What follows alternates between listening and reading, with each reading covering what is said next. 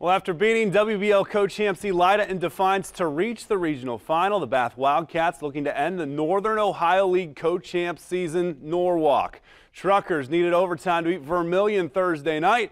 Bath in the regional title game for the second year in a row after erasing a 3-point deficit in the final 30 seconds against the Dogs. Bath fans loud and proud. Watch this in the second quarter. Colin Gossard saves it behind his back to Taryn Sullivan. Over the defender for the hammer, 21-22, Bath in front. Norwalk then playing defense. They had a steal, then Gossard takes it right back, 24-22, Bath. How about this alley-oop? Player grabs the rim, it goes in, they give him a 3 for that. 1-point lead. Then third quarter, Taryn driving, finishing with the right hand. More from Sullivan. Steps outside the arc.